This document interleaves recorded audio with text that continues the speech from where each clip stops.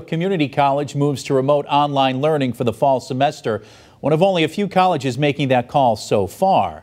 A Western Mass News reporter, Leon Purvis, is live outside HCC with the very latest. Leon.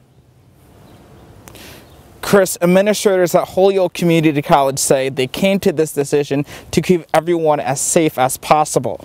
Western Mass News is told that for the fall remote online learning, tuition will not be reduced, but there will be federal aid available through the CARES Act. This decision comes as other colleges and universities across the state and country are also trying to finalize their plans. Vice President of Academic and Student Affairs, Rachel Rubenstein, tells Western Mass News she is optimistic about teaching students online in the fall. This will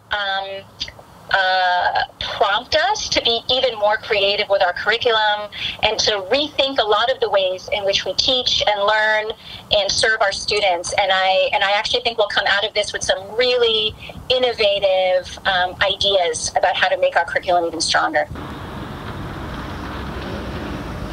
Students can register for classes at Holyoke Community College all the way through August. Live in Holyoke, Leon Purvis, Western Mass News.